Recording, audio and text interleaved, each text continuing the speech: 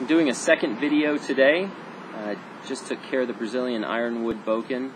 I got this one as a 2-for-1 offer from SDK. They're giving away a laminated Bokken for every Bokken that you purchase.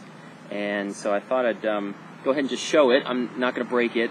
This one is more just for either solo practice or something like that. I don't know how laminated Bokken would hold up. This one is hickory, with an Ipe lining, and hickory down the bottom.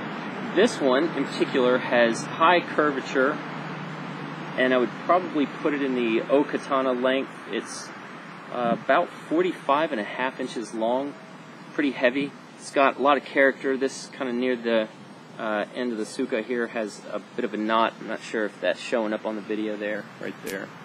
And it's a little more rough cut than some of the others. You can even feel through the texture. You can feel the grain and feel a little bit of roughness. I actually kind of like it. It's pretty good. I'm going to back up so you can see the whole thing. You can see that that's pretty long. I'm about 5'9", so that should tell you how long that is.